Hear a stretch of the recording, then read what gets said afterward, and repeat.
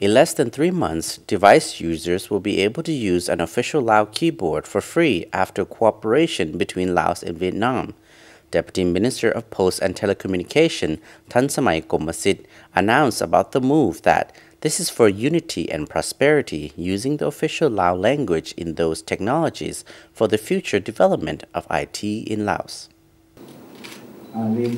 Lao people have been waiting for a long time to use an official Lao keyboard for their smartphones and tablets running Android, Apple iOS, and Windows Phone operating systems. The Ministry of Posts and Telecommunications and Viettel Group from Vietnam signed an agreement to support $500,000 for developing the official Lao language font and keyboard for these devices and Microsoft Windows computers. The project will run for 1 year, and during the first 3 months, it will complete Lao language fonts and keyboards for smartphones and mobile devices. 6 months later, the project will implement Lao language fonts and keyboard for Microsoft Windows. Then they will continue to campaign and promote the use of the official Lao language throughout information communication technology or ICT.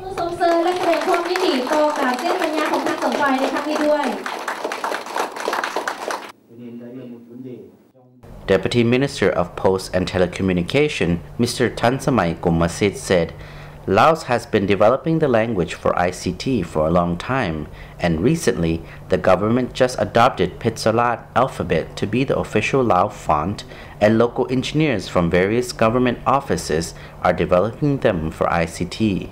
The assistance from the Viettel Group is another step in the cooperation between Laos and Vietnam to develop the language completely for ICT. Representatives from Viettel Group, Trân Thê Cương, has asked local engineers to focus their attention on developing the keyboard and font for those technologies to ensure they are completed on time.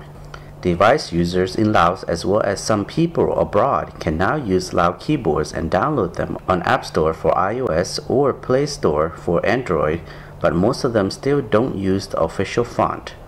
Moreover, those people who will use iOS will also face complications to download the Lao font for their devices because they often need to jailbreak the iOS systems in order to run the fonts.